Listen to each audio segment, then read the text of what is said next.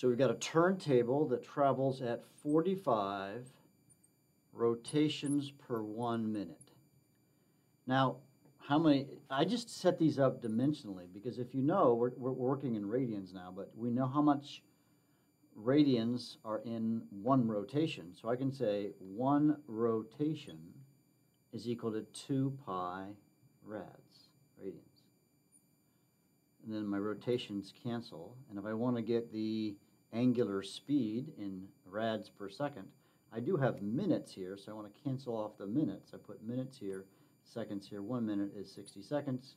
And then you do the math right there. So that's the answer to part A.